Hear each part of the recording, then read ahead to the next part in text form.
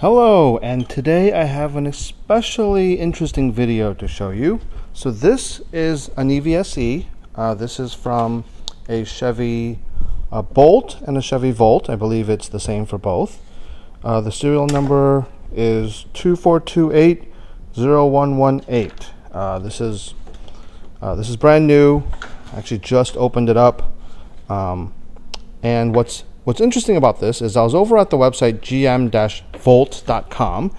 and there's a guy there named Chris from Texas, and he said that he got one of these from another guy in the forum, a guy named Namja.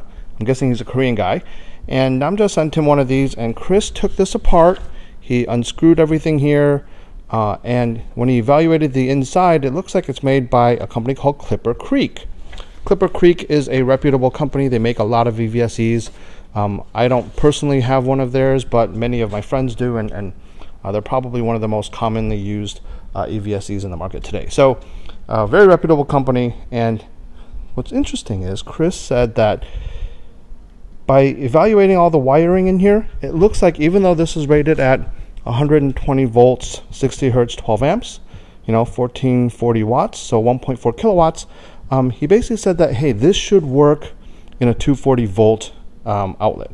So this can handle 240 volts without any modifications to the actual EVSE. So you don't need to mail this out to EVSE Upgrade or any of those other people like that, where they go in and upgrade all the wiring for you. This comes wired and ready for 240 volts. So that's really cool. And so I wanted to try this out. So I happen to have an outlet here. This is a 240 volt 20 amp outlet. So this is an L620. It's only 20 amps. So this can handle up to 16 amps pretty safely. And since this is only 12 amps, this is a great fit for this. Now the only other problem is, as a standard 120 volt, this is the outlet. So I need to somehow get from this standard 515 over to this. So what I did was I went out and I built an adapter. So if we take a look at this adapter, one end of the adapter is that, and then the other end of this adapter is what you would expect, one of these. So I am going to plug this in and try this out.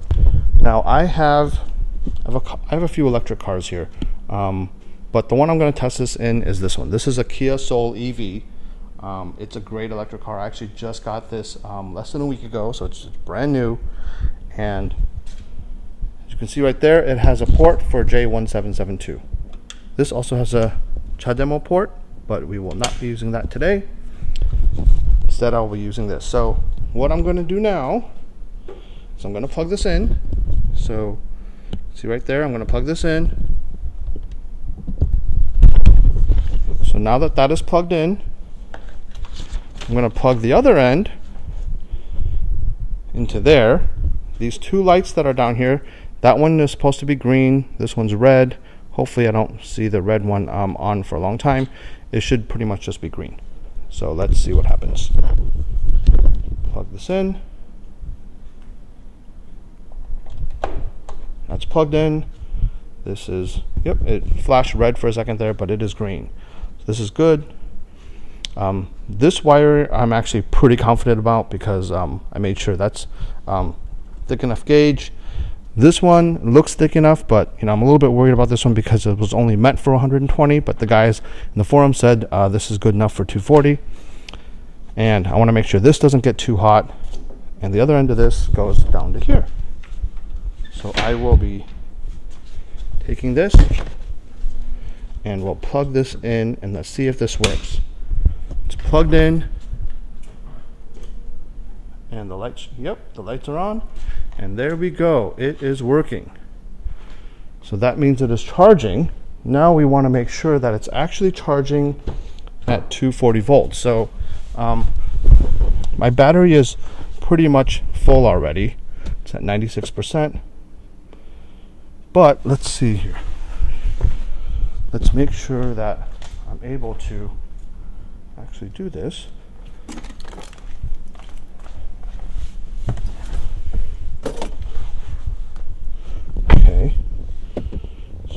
that. Okay, system check there. That. So now let's make sure that I actually have 240 volts. That's right. So 240 volts flowing through the system. So that is exactly what I wanted to see. And we are good here. Now, on the Soul EV, I don't think it tells me anywhere where the how many actual kilowatts are going through. So if it did that, it would have been great. But that's a 12 amp. So at 12 amps, 240 volts, multiply them together, ends up being roughly 3 kilowatts is what's flowing through the system. So it'll charge at about twice the speed as the 120 volt, which is pretty good. And what's even better is no modifications at all necessary to the actual EVSE to do that. So that's great. Yeah, this is the actual Soul EV itself. You know, as you can see, there's really not a whole lot to say about this car, but I do like it a lot. It's a nice, small, fairly compact car, but works well. This is going strong. Just want to make sure this is not too hot, and it's not at all. So I think this is a great solution for anyone who happens to already have a 240 volt outlet in their home. Yeah, this was actually a NEMA 1450 that I was thinking about setting up at some point, but not here because all the wiring here is not strong enough to handle something like that, like a 50 amp circuit like that. But you know, I already have a 12 amp circuit here, or 20 amp circuit here. If you have a wash or like a dryer or something like that, for example, in your garage, this would be great for that. So if you already have an existing solution, do that. Now the only last word of caution, and again, the disclaimer here is I'm just trying this out, so this is just me trying it out. If you know something blows up or something goes on fire and you know your house burns down or garage burns down, I accept absolutely no responsibility for that. I'm just showing you what I did. This is pretty dangerous here because this is a 120, the outlet here is a 120, so you want to make sure that nobody that also lives in your house inadvertently plugs something into this, because I happen to know that this is fine and this was my whole test today. But if someone were to plug in you know, a toaster, or they were to plug in you know, something that they want to charge, like their phone or something like that, like something here, it may or may not work. So you want to make sure that this is going to be good for 240. You know, some things actually will work, like your laptop and probably your cell phone chargers, because those are international, but you want to make sure that it is actually rated for 240 volts. So yeah, I think I've seen other people where they will be a lot more careful here, like they'll zip tie these together to make sure that you can't unplug this, because you want to keep this together. And there's the 240 volts. So I am going to unplug this because this is, you know, as you saw earlier, it's already at like 90 something percent. So I will not be charging that away, and I will unplug this, and there we go. So that was a successful test. I'm very happy with that test.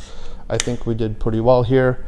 And if you want to get an EVSE and you don't want to spend the money for a 240 volt, then EVSE, one of the things you can do is just go out, find an EVSE from Chevy Volt or the Bolt. I think these are the recent ones, so 2016 and beyond, probably something like that, but there's probably others that work. And these will work fine. They sell generally on, you know, Craigslist and eBay and places like that, anywhere in the 250-ish or so range. So the price is not too bad. And, you know, conveniently, you can always carry that around, and it'll work as a 120 volt also, right? So if you're traveling or something like that, you can always do that. So very convenient and worked out well. Thank you.